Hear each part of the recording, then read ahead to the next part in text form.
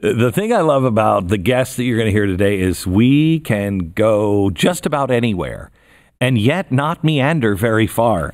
We're in this podcast, you're going to hear talk about the Grateful Dead, Ayn Rand's lack of heart, Karl Marx, shoe sales in Senegal, dimensions of socialism, the dangers of presidential power, craft beer, marijuana, communist unicorns. I mean, this one has all of it, especially if you are looking for an understanding of what is socialism, what is capitalism, what does it all mean, by a guy who has started Free the People, a movement of libertarians that believe in the Constitution. And they're like conservatives and many libertarians as well are really missing the boat. Today, Matt Kibbe.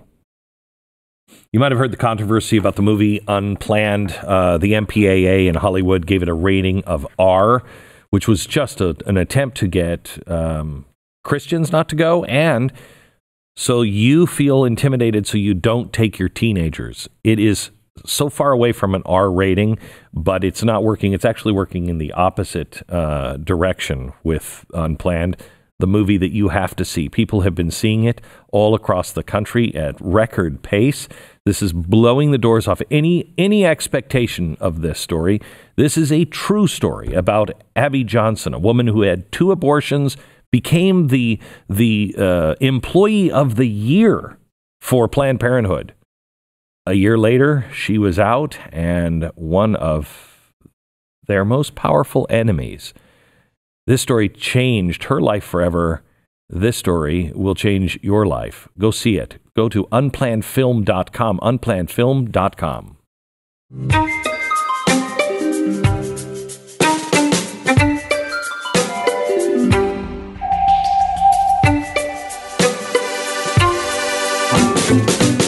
You and I have known each other for a long time, and I hate to use this word, but it's gotten progressively worse in the nation. Things that we thought, we'd never see, never see. Things that were crazy to say 10 years ago are now being said every day by socialists. The media is trying to make socialists still into a bad word. They're saying, the GOP is just going to throw around the word socialist. I want to spend some time with you on what a socialist is and all of the many dimensions of socialism. Is there good socialism? We know there's bad socialism. What's the difference? What's Sweden? What's Venezuela? And what are people really talking about here? Let's do it. Okay. Let's do it. So they say that they're talking about Swedish socialism, Canadian socialism. Yeah. But already their proposals are going further than Canada on just healthcare alone. Canada said that was unconstitutional. What they're proposing.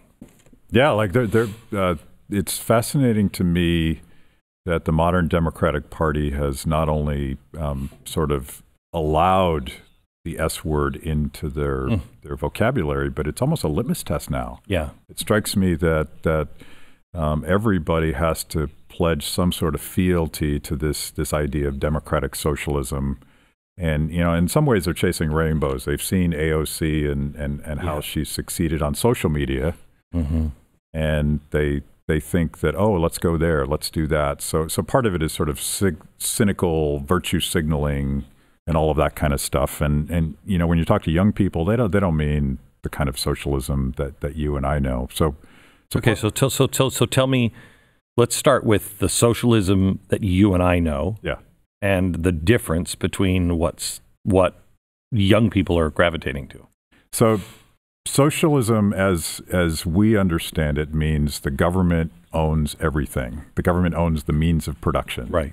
And so it's a single top-down, centralized, centrally planned, not just economy, but world where the smart people in power are going to redesign things, presumably in a fair way. Right. And from the top down, the way that has manifested itself in history has been horribly brutal. Right. The best killing machine ever designed by man. And if you go back to Marx, And he has this sort of determinist arc of history where he talks about feudalism, late stage capitalism, socialism, communism. And it's important to actually go back and read what Marx talked about, because socialism is not the end. So when someone describes himself as a socialist today, I think Marx would be sort of mystified, because the goal was not socialism, the goal was communism. But the Marxist philosophy and comments by Engels and Marx, and certainly Lenin and the first sort of practitioners of socialism was a very brutal, violent thing. It was where you took out all of the unfavored classes, you took out all the unbelievers, you murdered them. And they talked about it as a fundamentally violent thing. We're going to have to reset society away from late-stage capitalism, where you have the division of labor and you have work for wages and all of these things that are really bad in the socialist ideology. But the problem is, people are used to that sort of stuff. So if they're not going to get on the team, we take them out. And so there's a violence built into this theory of social change, starting with Marx. And, eventually you get to this thing called communism that is, there's no longer prices, there's no longer money, there's no longer workers working for salaries, and there certainly aren't any capitalists, there aren't rich people that are lording over you. No, except there are. I mean, Maduro. He was a bus driver. Right. Now he's the wealthiest man in Venezuela, and word is absconding with much of the gold. If he's driven out, he'll take much of the gold, they believe. So they may not start rich, but doesn't it always end with the rich people, with new rich people lording over everybody else? And that's sort of the dilemma. They have this sort of romantic idea that we can somehow eliminate power structures if we can just get through this brutal phase of violent socialism. But that's not how it works. And, one of the fundamental critiques of socialism, and I think democratic socialists are going to have a fundamental problem with this, is in order to redesign society that way, you have to centralize everything. You have to give somebody a lot of power. And Maduro is a great example of this. He is sort of the caricature of Hugo Chavez, in the same way that you had Lenin and then you had Stalin. And it's not at all clear that Stalin or Maduro are sort of ideologically motivated people. They're just power hungry, willing to do anything to keep power. And that's standard authoritarian stuff. You could call it socialism, you could call it fascism, you could call it whatever you like. Right. But whenever you concentrate that much power, there is a rich guy. He's just not a capitalist. He's a politician. And that politician is willing to do anything. People will say that what Maduro's doing, that's not democratic socialism. Well, yes, it is. They voted him in. Yeah. And this is the way it always, you could have Jesus as the leader of your country and everything would say, fine. And if Jesus didn't happen to live throughout all eternity, he died or needed to be replaced, it's the next guy and the next guy and the next guy that you worry about. Yeah. I warned Democrats on Obama, don't give him this much power because your guy's not always going to be in. Now they're screaming about Donald Trump using much of the same powers that they gave Barack Obama. And the Republicans, I'm warning now, your guy's not always going to be in.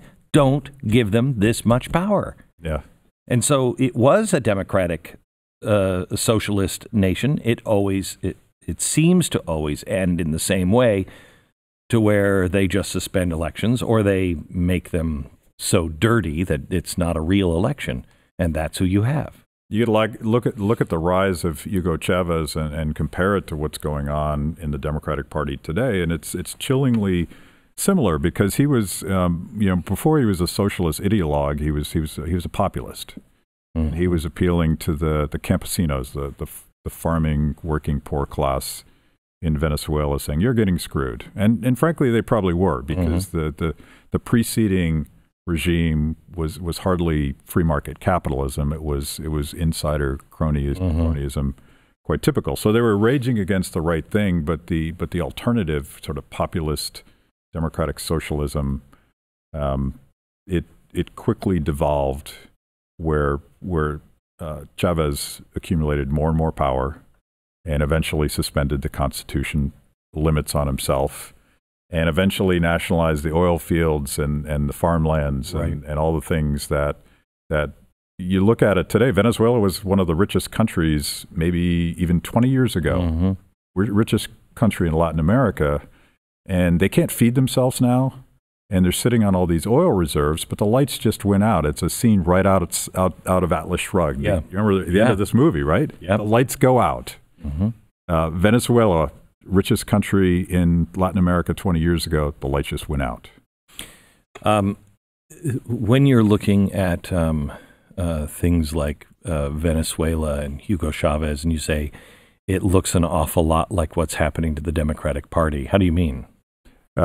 Appealing to the populist urges of sort of tax the rich at 70%, break up the media companies, break up the energy companies, hold gun companies personally liable. All of that rhetoric, sort of at its core, sort of anti-capitalist, I hate the fact that the means of production are in private hands because those guys will exploit us. Elizabeth Warren is talking about having the United States government make medicine. Yeah. I think that's the worst idea I've ever heard, for multiple reasons. But one, I don't understand how the people who are for this think that the government is so bad, so inefficient, and it is, and then want to give it more power. They think the government is so dangerous. Donald Trump or Barack Obama is so dangerous. Let's give up our guns. Yeah. It just doesn't even make any kind of logical sense. And it's not logic. And I think I sort of learned the hard way as an economist by training, and I always wanted people to sort of think through costs and benefits and perverse incentives and all Nobody that stuff. Nobody wants to do that. That's not how. I don't think that's even how people process information. No. I think we process information through our emotions, and the emotional appeal of Medicare for all is that there's going to be health care for everybody, and that's important, right? Everyone should have health care. We are. It is even if you take it to God, it is a godly thing to share your wealth and your bread. I mean, we're supposed to. That's what if you were raised in a Bible-believing household, that's what you were taught. Share. Yeah. Share. But the difference between sharing and socialism is the point of a gun. Yeah. I want to choose to share. I want to choose to be charitable. I want to help. And I want to find the things that I'm passionate about that I can help. And some people won't do it, but a lot of people will. And we've crushed the soul of people wanting to help and making it more and more impossible. You go back and watch Alexandria Ocasio-Cortez's first video, the one that made her a viable candidate. And a lot of her rhetoric, she talks about dignity. She talks about how the people in Washington, the insiders, don't respect you. She talks about the collusion between big government and big business. And she talks about getting back to community and how we need to help each other, how we need a voice in the process, how we can come together and make things better from the bottom up. And all of that I agree with. And that's not socialism. That's right. Precisely the opposite of that. So it's, to the extent that it's socialism, it's social. And you said it earlier, and this is fundamental, like compassion doesn't work at the end of a gun. Mm-hmm. You can't force someone to care about their neighbors. And to the extent that you've outsourced that to a third party, a government, particularly a government that's far away, people they start to get cynical. They start to get bitter, and they're like, well, I pay so much in taxes. Why do I have to help again? Why should I do that? So I think for people that are sort of attracted to that narrative, we should spend a lot more time explaining how it is that freedom actually works, and how it is that free people do feel an ability to cooperate and share their personal dreams and skills and knowledge and come together and create really beautiful things. We don't do that so much. So I happen to believe, now I come from a different place because I come from a God place, and I know there's a ton of people that don't, and they don't think it's even necessary. And I know people like Pendulette, it's not. He just innately is this way. But I think Ayn Rand, I love Ayn Rand. I love what she says. I love the vision of the strong individual standing up. However, she misses that point of heart.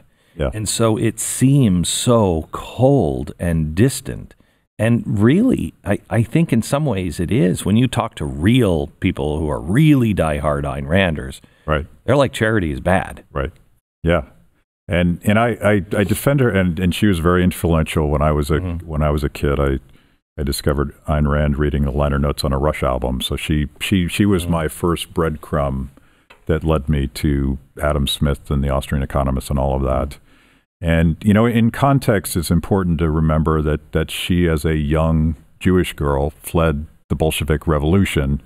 And think about the guts that took. Oh, yeah. But also the permanent scars. Like, I had to leave my family and come to America and make it on my own. So a lot of her, when she talks about selfishness, I think what she's saying is, I want to be myself. And I don't want some brutal government to tell me who I am. So if you try to, screw you. And a lot of her sort of, when she talks about selfishness and individualism and the rugged nature of people just taking care of themselves, it's a reaction to really brutal socialist communist philosophy. And I agree with you. A lot of Rand fans stop there. They focus on that. And maybe they're not, and we had this conversation once, maybe they're not reading the books the way I did, because I look at a lot of the heroes in both Fountainhead and Atlas Shrugged as people that care extraordinarily about society. Like they're bleeding a lot to try to save the thing that keeps the lights on. Particularly in Atlas Shrugged, they're all just getting beat up every day and demonized by everyone. The threats, the government comes in and confiscates their property and threatens them, and yet they persevere. That's not selfishness in any narrow sense that I would understand it. That's doing something bigger than yourself. Well, I think it's capitalism. We haven't done. Would you agree? We haven't done capitalism for at least 100 years. Yeah. Okay. This is a mess. A lot of the things that people that think that they are progressives, they think they agree with. That's kind of the root of what we have right now. Yeah. And it's pulling away from the Constitution and the rule of law and the independence and the gathering of power in Washington that's causing so many problems. But as you really look at some of these characters from Ayn Rand, but also go back to Adam Smith and Moral Sentiments, capitalism is the most compassionate when it's at its best. Yeah. It is the most compassionate, and it's the best way to do charity, because a good capitalist knows, I can be a millionaire if I design something that everybody needs once, but I can be a billionaire if I design something that everybody needs every day. Yeah. How can I make people's lives better or easier? If I can come up with that, well, I get the riches. But it's like hunger. We have done so much to pull people out of starvation, to pull people out of poverty, and you can't say that it was the big it was the big charities that did that. It wasn't. It was the idea that you're an individual and that you should be able to keep what you make, and there's a free market out there to exchange goods and services. You put the iPhone and connect it to the internet in the middle of the jungle. They're making money. They're now making money. And they have things that they've never had before, like clean water. That's not charity. That's capitalism. Yeah. But it's the best form of capitalism, is it not? Yeah. And I hesitate to use the C word. And reportedly, it was Karl Marx that sort of set up this false choice between socialism and who could be against being social versus capitalism, which emphasizes one small part of what a free market economic process is, the accumulation of capital. But that's not what freedom is about. That is a consequence and a useful tool by which people can create wealth and prosperity and lift people out of poverty. So I worry about except it's sort of like I don't like the left versus right thing. Are we really choosing between Hitler and Pol Pot? I don't think so. I think we have to rethink these things. But I just this week on my show, shameless plug for Kibbe on Liberty, Maguette Wade, who is a young entrepreneur from Senegal. If she was here, she would tell you that all of this charity that has tried to help Africa all these years has been a disaster. Bono says the same thing. Yeah, Bono says the same thing. Bono says that of all the isms, capitalism is the only thing that is lifting people out of poverty in Africa. And there is sort of this perverse incentive with the NGOs, the poverty industrial complex, call it whatever you like. Last thing they want to do is fix poverty, because then the business stops and it's over. I spent some time in Haiti.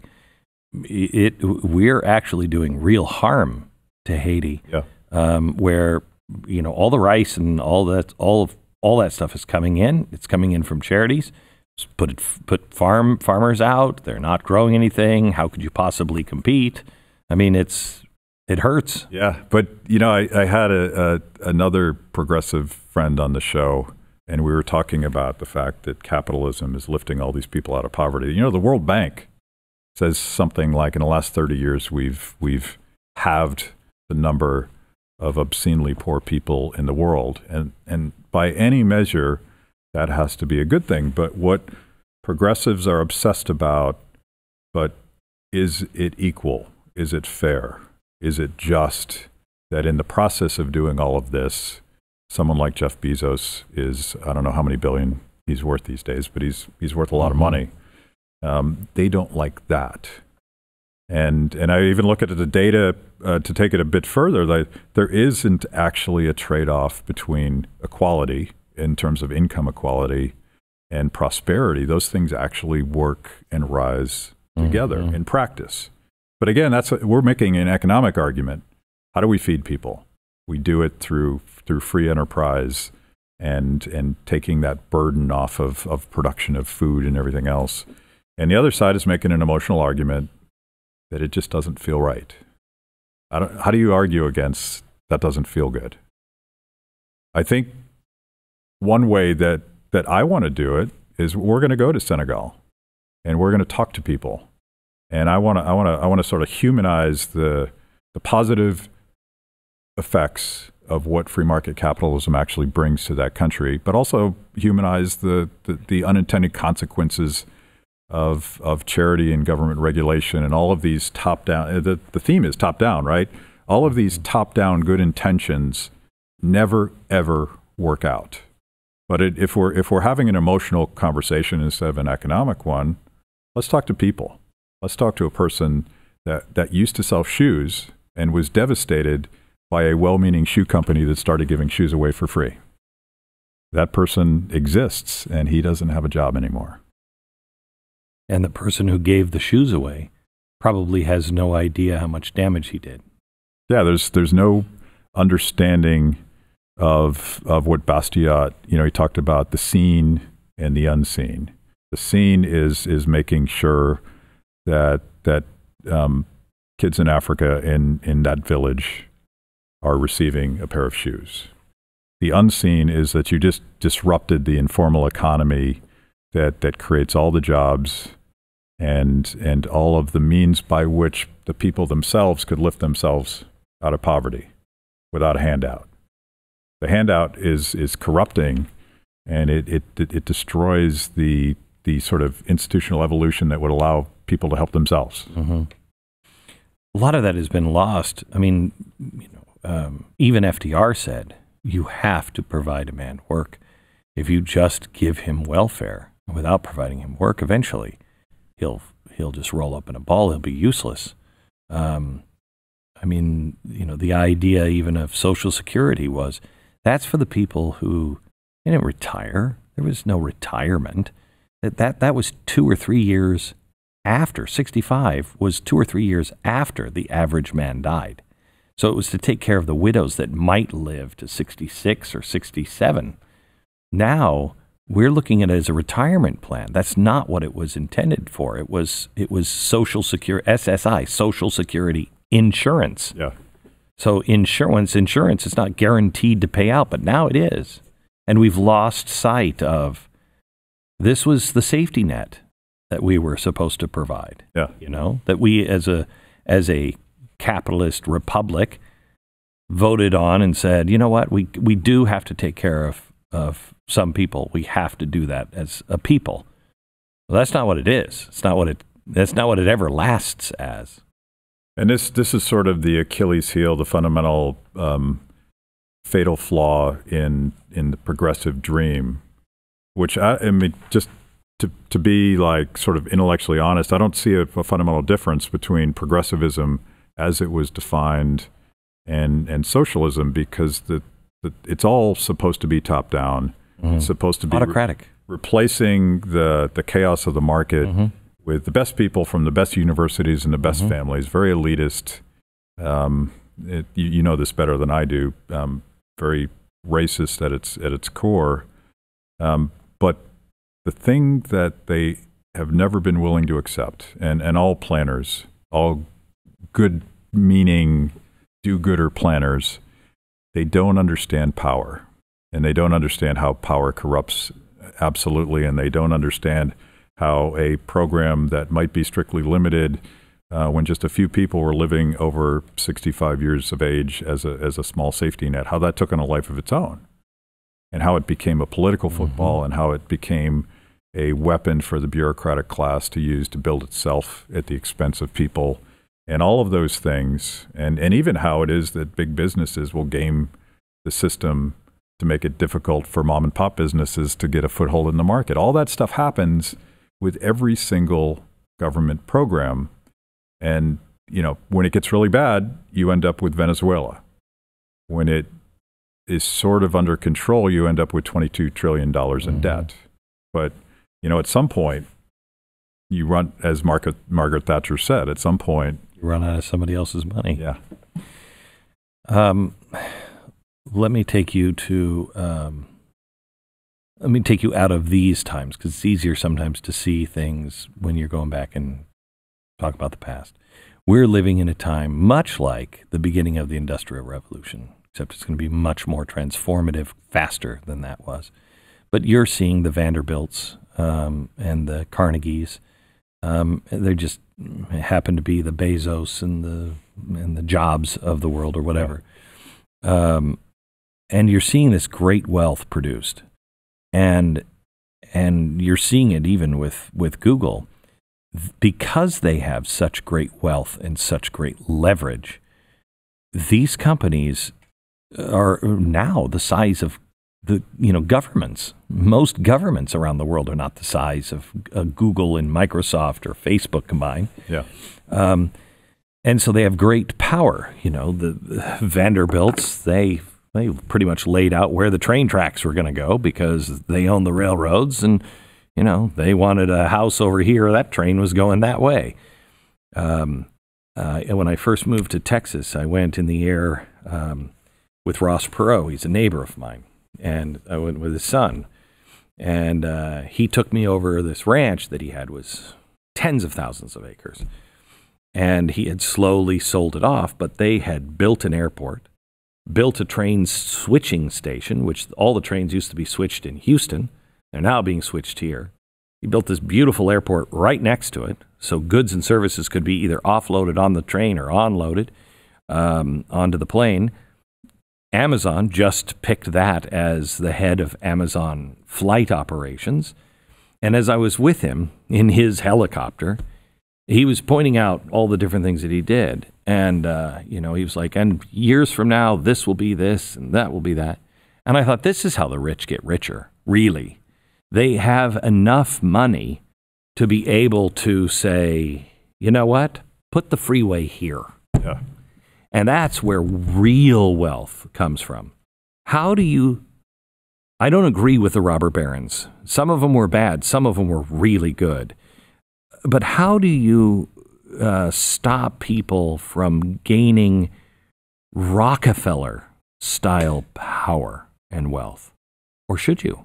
So I just had coffee with a public interest lawyer in D.C., and he's an old Ralph Nader Raider guy.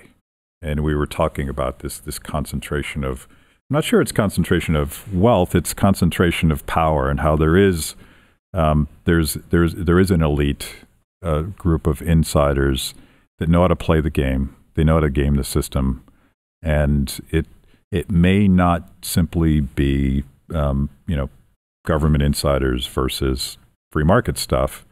But I do think when you dig into that stuff and the stuff that Amazon is doing, the stuff that Google's doing, they have a lot of government contracts, and they have a lot of power in Washington, D.C., and they very much are in the business of gaming the system so that competitors can't do that. That's what Ayn Rand wrote about. Yeah, like her whole book is really about public choice theory. It's really about eventually you got to get a man in Washington. And you see that evolution. You saw it in Microsoft. Microsoft was a functionally sort of libertarian corporation that didn't even have a D.C. office until they got taken to the woodshed with an antitrust suit, and all their competitors piled onto that. And they built up what is now a huge D.C. office. And now they use their insider connections to try to screw their competitors. So that's the problem. Yeah, that's the problem. And you need to sort of sever the cord between the accumulation of wealth, because I don't think you want to stop that, because that's killing the goose that laid the golden egg. But how do you make it so that these very politicians that are preaching to us about fairness and justice, and Elizabeth Warren wants to break up is it Amazon? I forget. Like, she wants to break them all up. What she's really doing is sending a signal like, you got to play ball. Like, I want a piece. So if you come to the table and work with me, help me get elected, donate to my campaign, I'll make sure that you have a seat at the table when we craft the plan to break you up. And over history, what happens is every time that process plays itself out, the so-called, the big business that we're setting out to rein in, they write the rules. And they rewrite the rules. Google wrote the internet bill, for what is it called? It's not free internet, but you know what I'm talking about. They're the ones who wrote that bill. Right. Internet neutrality. Yeah, okay? Net neutrality. Net neutrality. I mean, that should make you stop and question. Wait a minute. Google wrote that? Yeah. You saw this in World War II and the Great Depression. I mean, if anybody looks up a visual of a cord, C-O-R-D, or anything really that was built in I think Indiana back in the 30s, as far as cars, you had the Duesenberg. Yeah, those were outrageous great cars. The big three were called into the office because they had the clout. You guys make the rules, so we have a fair playing ground, and they did, and it put all of those great car manufacturers out of business because they write them for themselves. Yeah, and that's the cognitive dissonance with someone like Bernie Sanders, or AOC, or any of these sort of populist social justice warrior types. I'm with them when they're raging against the machine. I'm with them when they talk about the collusion of big government and big business. I'm with them when they complain about permanent war and mass incarceration and crony capitalism, all that stuff. But they don't seem to understand how power accumulates because of the very policies that they advocate, and how they, no matter what the program is, it could be Social Security, it could be Medicare for all, it could be net neutrality. There's always a middleman. There's always a guy at the table before you, and the voter, the citizen, the consumer, you never have a seat at the table when the pie is being divided up. So I do think there's like part of the answer to the rise of socialism has to be what I would probably call libertarian populism. Like, we need to acknowledge that there is a class of insiders, and that class of insiders isn't just in Washington, D.C., but it's a mutual beneficial insider club. Let's embrace that. I mean, that's what Hugo Chavez was railing against. That's what Bernie Sanders was railing against. But the irony with Bernie is like, that's why we need to give him more power, because if we do that, then they'll stop. I don't. It doesn't make any sense, but we could appeal to sort of the emotions of people that know the game is rigged. They know the system is corrupt. They don't trust politicians. That's a very healthy thing. Let's focus on that, but also get to that other thing we were talking about. What's the beautiful thing that's the alternative to this top-down insiders collusion? What's the beauty of the market? And we really suck at explaining horrible at it. The beauty that comes out of free people. So let's go there after one more question. Please tell me the difference between socialism, communism, and National Socialism. So communist Nazis and just straight up, Swedish socialists. Well, I'll use, communism is sort of this fairy tale world where there's unicorns and there's no more scarcity. So food's not an issue, housing's not an issue, healthcare is not an issue. So it's very much a fantasy world. There's no government. In real communism, according to Marx, there is absolutely no government. There's no need to work. There's no need to grow stuff. So it's like this fantasy world that we're never going to get to, because the gateway between capitalism and communism is socialism. And that is, in practice, it's not all government control of the means of production. On occasion, they try it. Mao tried it with the Great Leap Forward, and 65 million people starved. Brutal. Like Pol Pot in Cambodia, he studied Marxism at the best university in Paris, and he and his friends came up with this idea that we could move society back to this agrarian state, and he implemented it with great seriousness. But the first thing he did was kill all the foreigners. Jeez. So what is that? Is that socialism, or is that National Socialism? Is that sort of that cultural identity that we often associate with Mussolini and Hitler? In practice, they merge together. But technically, socialism is government ownership of the means of production. Fascism is just government control of the means of production. In practice, a lot of the socialist experiments have had clear aspects of fascism, and a lot of fascist experiments. I mean, both Mussolini and Hitler, they were socialists before they were fascists. But and Mussolini in particular was his problem with communism was, he said, I fought in World War I, and nobody was fighting for the workers of the world. They were fighting for France, or they were fighting for Italy. They were fighting for their homeland. And that's what brought him into National Socialism instead of communism.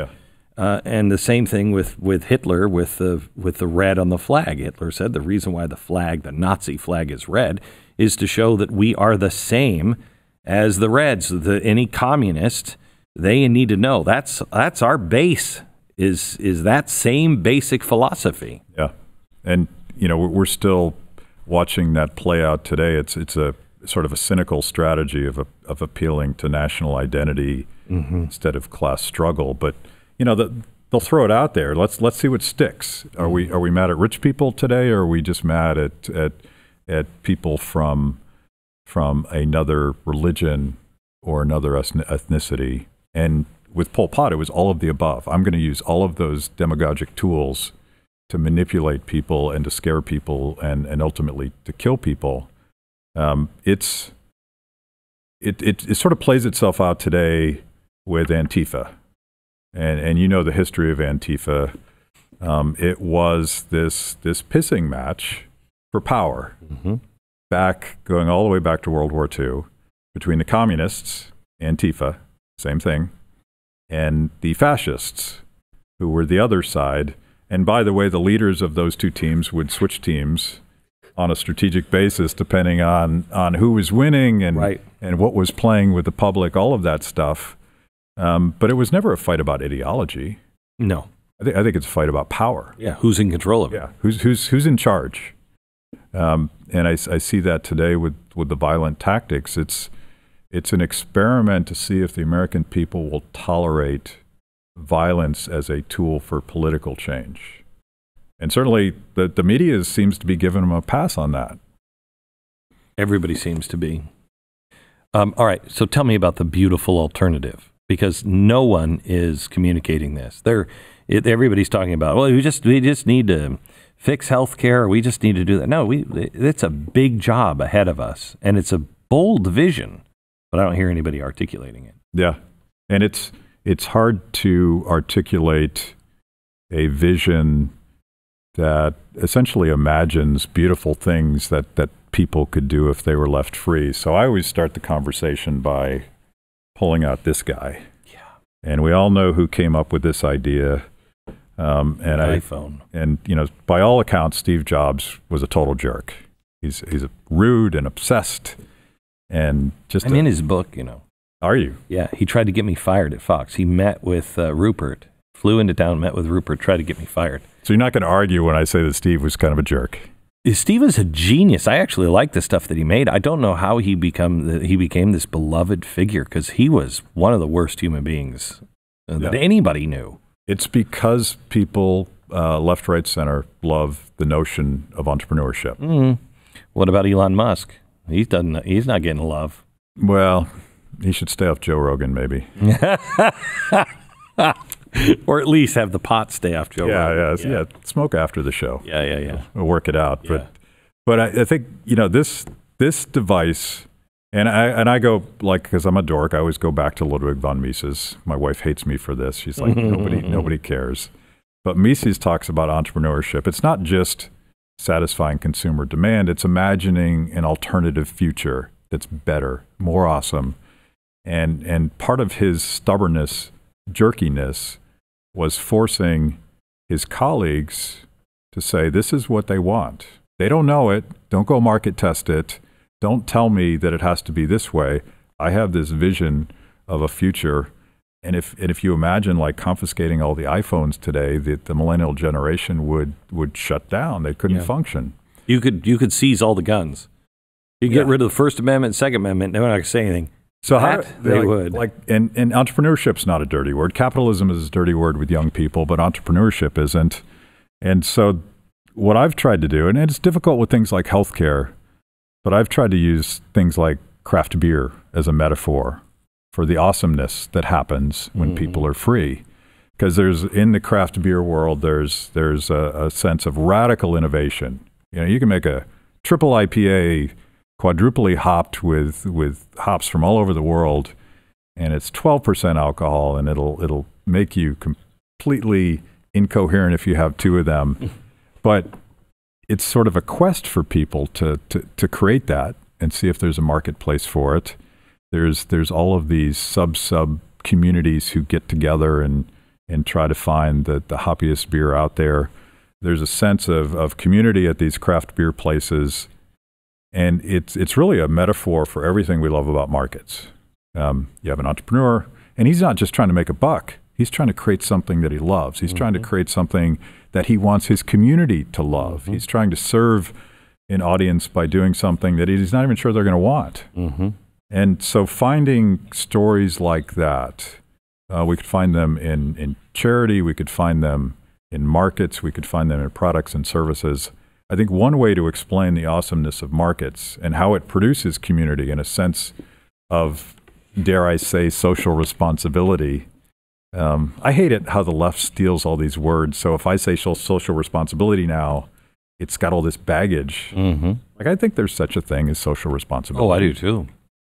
But it's not, no one's going to force me to do it.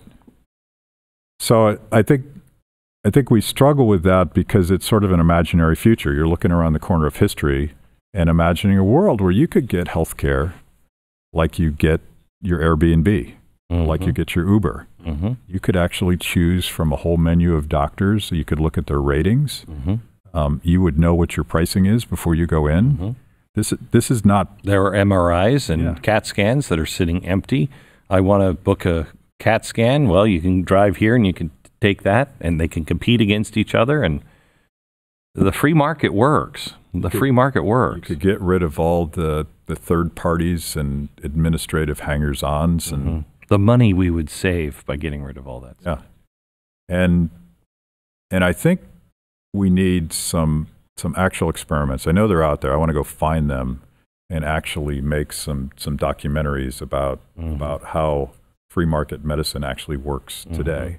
And tragically, today it works in what's called boutique medicine. So you have centralized, government-controlled, heavily rationed, I can't get surgery in time for me not to die type systems.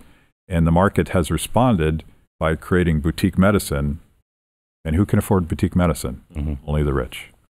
But you can at least see how it is that a market price would work for an MRI. You can't see it when you try to decipher your hospital bill or your insurance payment. It's just not there. There's no pricing. So when you look at let's say the market healthcare, people only see the suffering of others, and they see only the option of, well, we got to repeal, and do what? What is it we're going to do? And I haven't heard anybody talk about the grand design and the beauty of a radically different healthcare system on the right. Yeah. It's gonna, and I think for better or worse, all of the things that we've tried to fix, you and I have been at this for a long time, and we tried to fix the federal government. Yeah. And not going to happen. I feel sort of silly and naive now that I thought we could elect a bunch of people that would want to balance the budget and all that. But it was a noble fight. Glad we did it. I think it's a different world. We didn't understand what we were fighting, and we really thought that there were decent people, and there are a few. Yeah. But there's a ton of cowards in Washington. Ton of cowards, and all of the incentives are designed to grow the government Washington class. I should call it the Washington class because it's not just people that work for the government. But I think, and this is where my libertarianism comes out. I think that technology and entrepreneurship is going to hack the system outside of politics. The same way that boutique medicine is a market response to the fact that people that desperately need health care can't get it, waiting in line in the UK or in Canada. They get on their G5s and they go get it somewhere else. There's actually great health care in Mexico, believe it or not, but you have to pay for it. It's a market. And most people don't have access to that stuff.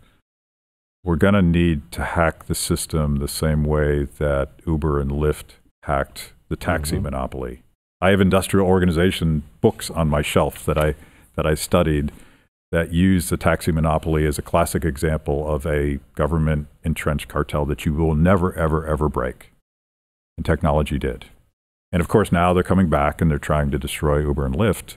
But I think the innovators and the hackers and people that are desperate for an alternative, they're there.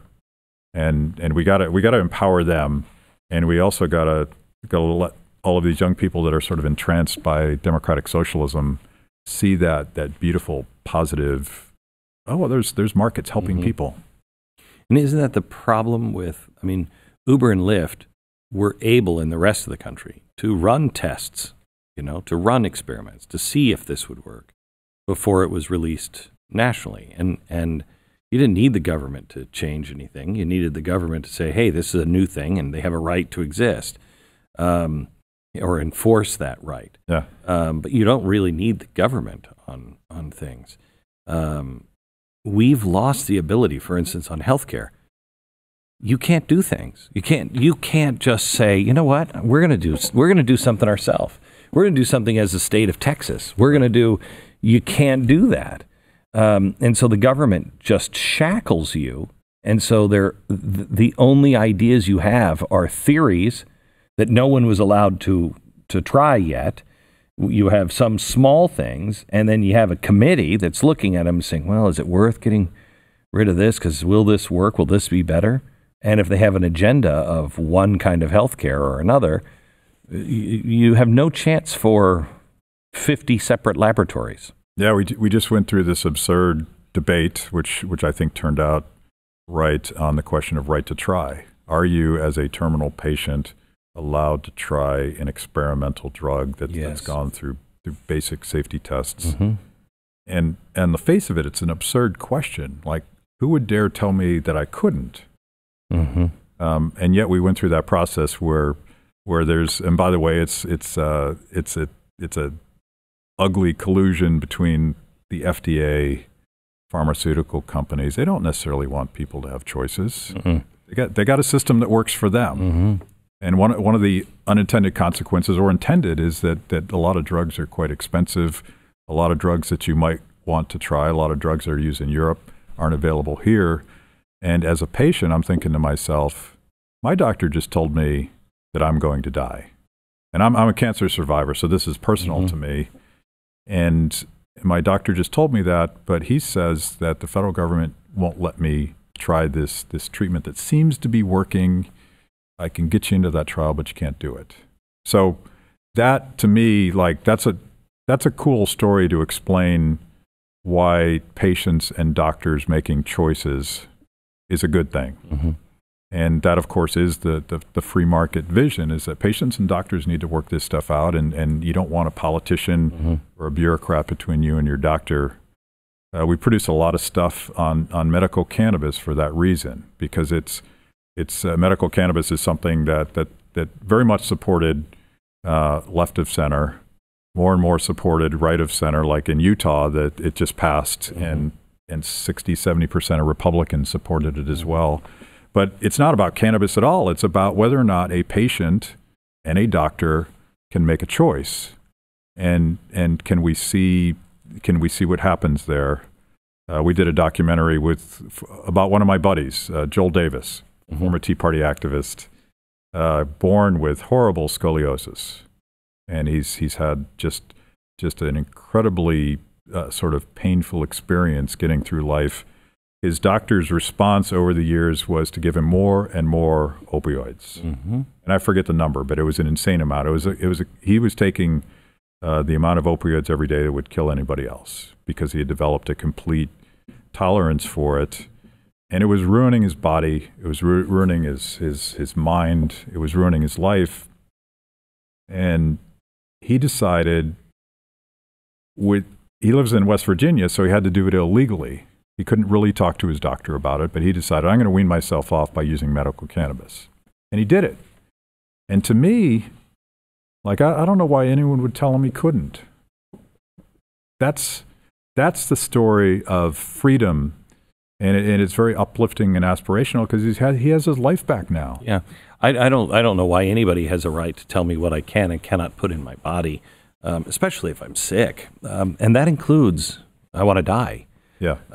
The sticky part on that comes with the devaluation of life and getting doctors involved. You know, Yeah. I don't know if you've seen the numbers. I think it's in Sweden that 30% or 37% of all of the deaths last year in Sweden were doctor assisted. That is a little frightening. Yeah. That's a little frightening, because you have incentive, as we're seeing with Charlie Gard, and we've seen it a couple times here in America. You know, if the doctor deems there's not really anything there, they just shut you off. Yeah. And you know, they're starting to see that now in Sweden, that this guy is really depressed, and you know, he wants to end his life. Let's help him, because he's a drain anyway. Yeah. It's a form of fascism, authoritarianism, where you have this global budget. We're going to spend this much on healthcare, and somebody has decided from the top down, how much it is. And as you're trying to rearrange the chess pieces, who are humans, are lives, and you're saying, oh, that guy's too old, off. That guy's mentally unstable, gone. That child's not worth saving. We can't, the cost benefit's just not there. The brutal calculus of that is quite typical in authoritarian countries. But it's also quite typical in top-down, one-size-fits-all, global budget, government-run healthcare. So, again, like, I think we're the bad guys that we can't sell that to young people because nobody believes in that. No decent person believes that people should die. And I go all the way back to the Obamacare fight. I remember Robert Reich infamously saying, we're going to let old people die. And he was speaking, I think he was speaking at Berkeley, and they applauded. Like, how sick is that? Really sick. Yeah. I think we are experiencing now a cult. As I define a cult is someone with a group with extreme ideas out of step with the mainstream, that they will take your children, whoever, and indoctrinate you, then turn you against anyone who has a differing opinion. Anyone who says this church isn't true, well, you got to stop them because they are liars and they're dangerous, and you just start building enemies. Well, that's really what's happened to the Democratic Party. They're afraid. You can't step out of the Democratic Party. And they hold these cult-like meetings. The scary thing is they're also a death cult. They are, hey, let's light up the Empire State Building and shout our abortion. Wait a minute. It used to be safe, rare, legal. It's not rare now. It's not rare. And they are, when you light up the Statue of Liberty to celebrate infanticide, that's a little death cultish, isn't it? I wonder how their coalition holds, because I studied with great interest the Women's March and Indivisible and how it compared and didn't compare to the Tea Party movement. And you have all of these seemingly disparate values and agendas in the Democratic coalition that's showing up at the march. And of course it fell apart quite quickly because it turned out that some of those values were at fundamental odds with others of those values. And whatever else you want to say about the Tea Party, there was a time between 2009 and 2013 where the values were almost 100% consistent. You could randomly walk into a crowd, and I did this all those years. Like, why are you here? What are you thinking about? And they would all give you some iteration of, I'm here because my government has gone bonkers. We need some fiscal responsibility, constitutionally limited government, and individual liberty. And by the way, they would have all sorts of opinions about all sorts of other things. But that was the glue that held them together. And the modern Democratic Party doesn't have that glue. And they have to I think they have to hide the authoritarian nature of what they're getting at, because I don't think that sells. So you're going to go with populism. You're going to put democratic in front of socialism.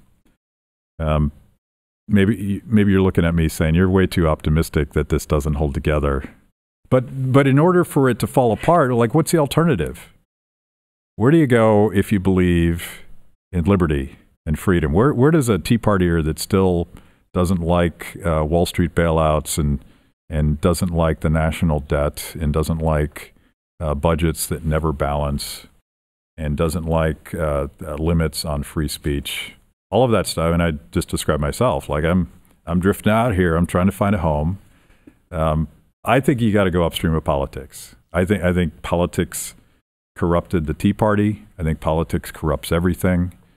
I think eventually, a guy shows up at your doorstep with a deal that you can't refuse in politics. So we got to go upstream into culture and tell stories and and connect with that sort of emotional side of people that are, they're worried about a lot of the same things we are, but they just process things like humans, and I process things like a dork. I said something yesterday on the air, and it doesn't matter what it was, but I had a friend write to me, and I wasn't in lockstep with him, and he was very upset. And I'm like, dude, we're never going to be in lockstep. That shouldn't be a goal. I know. Why all of a sudden well, because it was about Donald Trump. Well, because blah, blah. And you don't want to live in that world, but it seems like that is the world that is getting smaller and smaller and smaller, that we have to be in lockstep. We're much better off if we can look at each other as individuals and say, I don't agree with you on that at all, but you want to go get a shake, or you want to go have a drink, or whatever. Let's go work on this project together.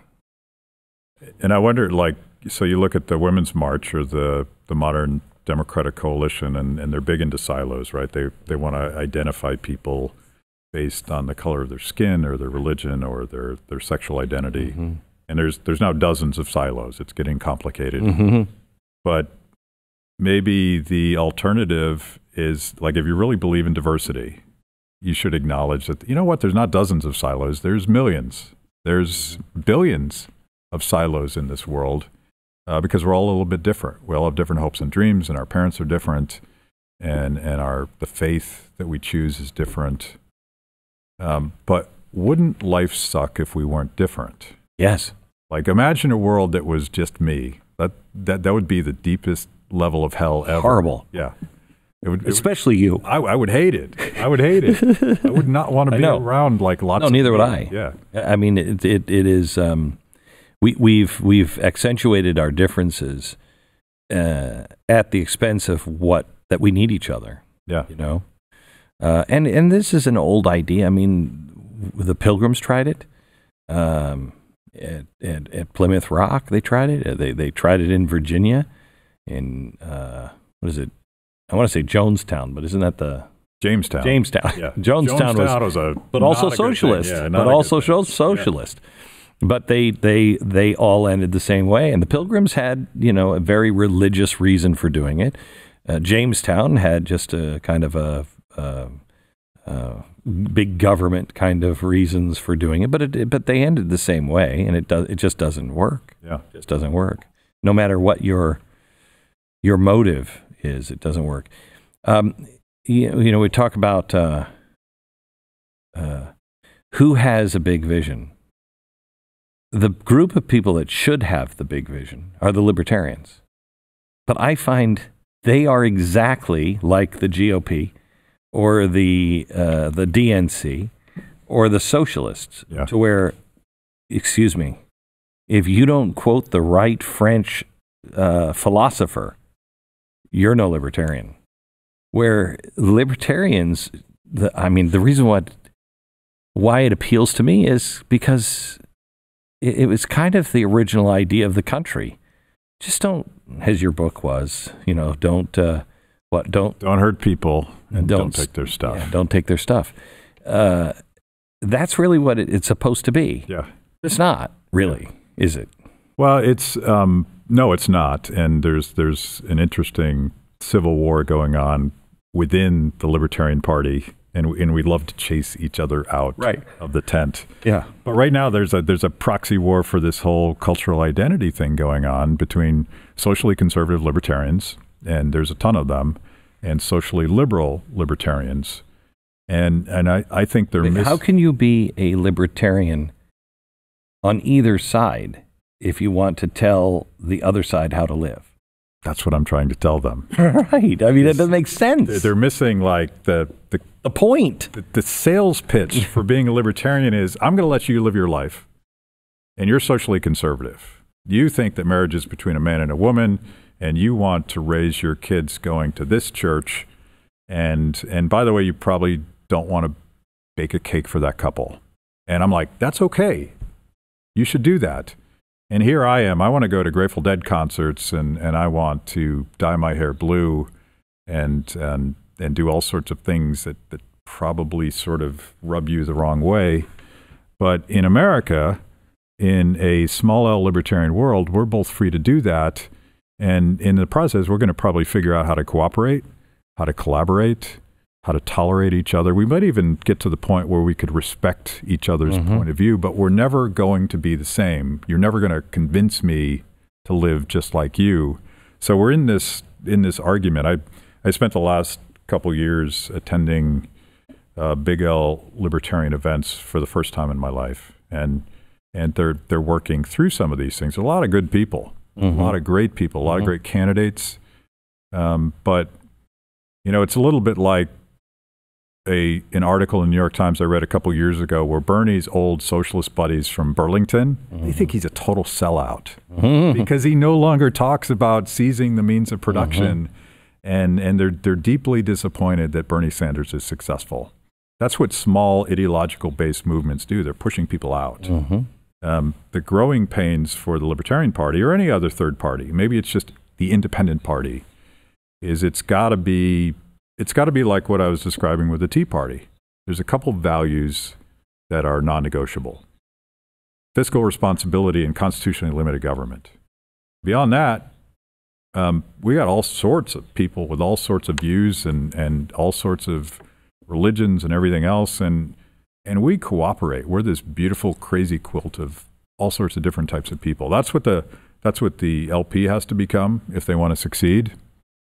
That's why I'm here. I think that's sort of the vision that you and the powers that be have for Blaze TV. Like it's a place where we're going to agree on a couple things that are really important to us. Do you believe in the Constitution and the Bill of Rights? Do you believe America hasn't always been, but is the biggest force for good because of the free market system? If you believe those things, man, I don't care about anything else. Yeah. Because those two things tell me you're not trying to change the fundamental system and you believe in these rights that are sacrosanct. What else is there to argue about that matters? Yeah. Really? There's not much. And so we're having a little social experiment right here, and so far nobody's died. And no. So were the founders libertarians? I mean, was that how they would describe themselves today? Yes, and they wouldn't know that word. Right. They would call themselves classical liberals. Classical liberals are just Scottish Enlightenment types. Yeah. I don't know what I guess they would use the word Republican. That's what Jefferson would call it. But it was very much a libertarian vision with a healthy dose of radical democracy in there. And they argued about how much they would empower people to govern themselves. But in the context of everything else that had happened before them, that was a radical idea that individuals actually mattered and that they could be trusted to govern themselves. So it probably is, I've never thought about this before, but it's probably some flavor of libertarian populism. They're raging against the machine, right? They're raging against the king. They have this very high-minded vision of all people self-governing.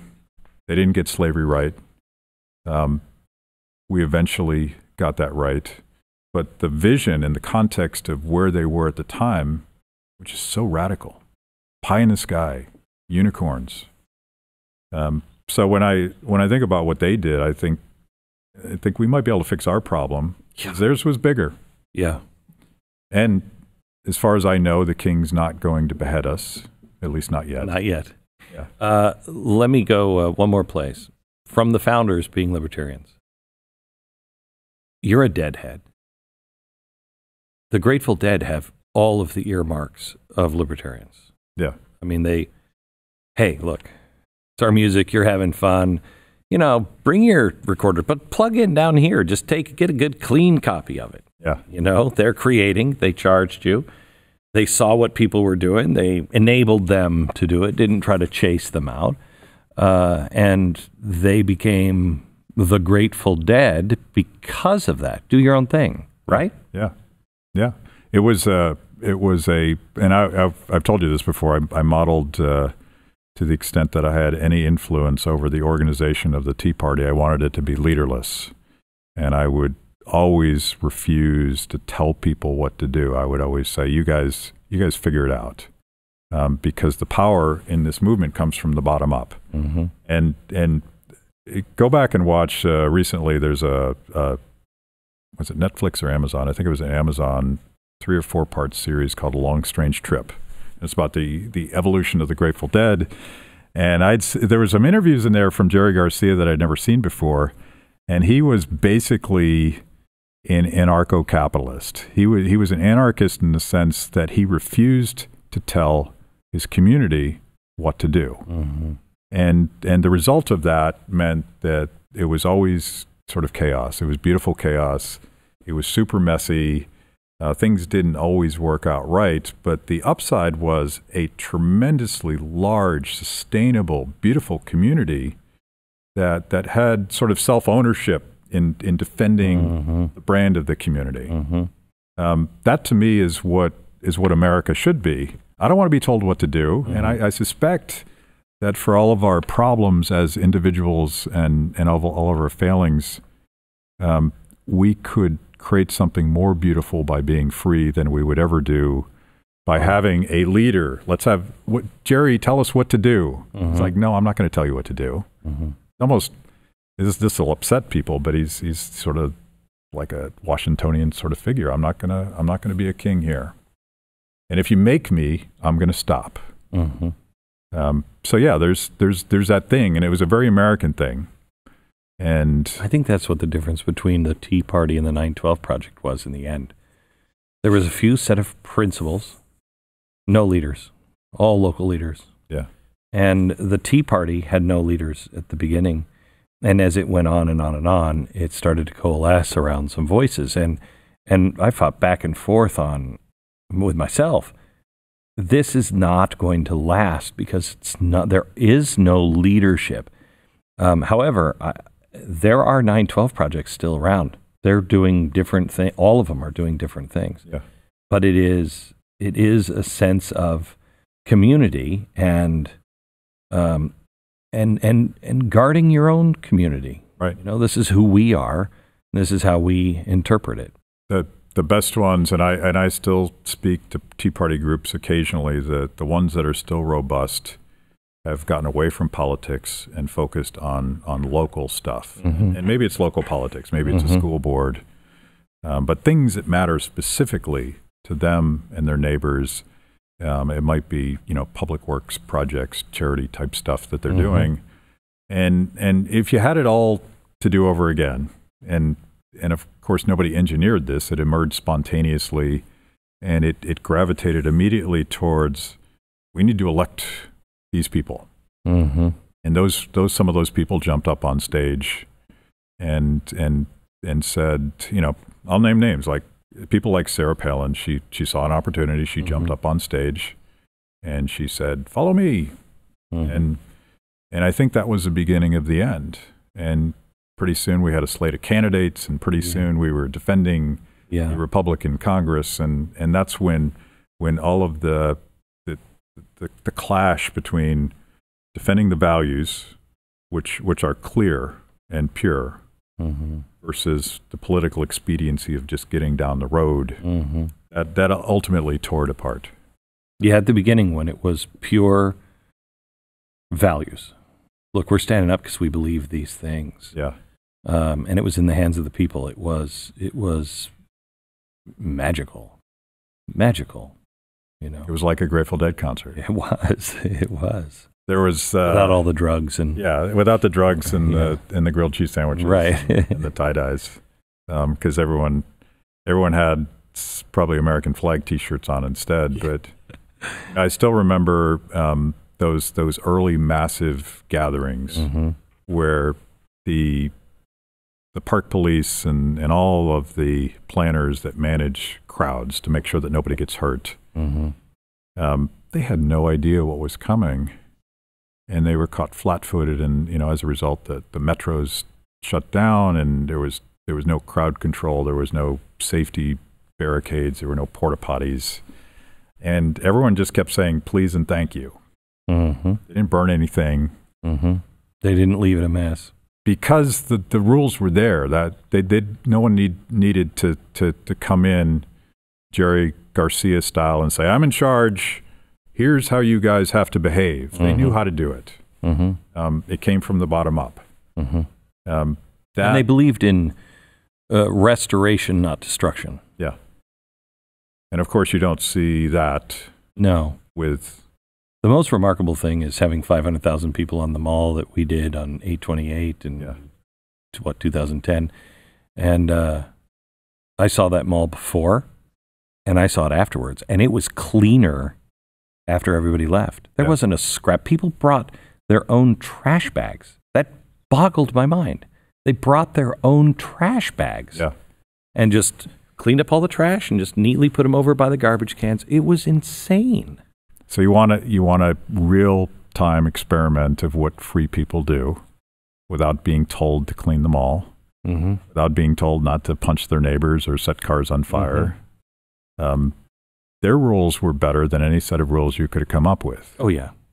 And they wouldn't have done it. Yeah. Had I said, and we've got to clean up the mall, and we've got to have a committee to...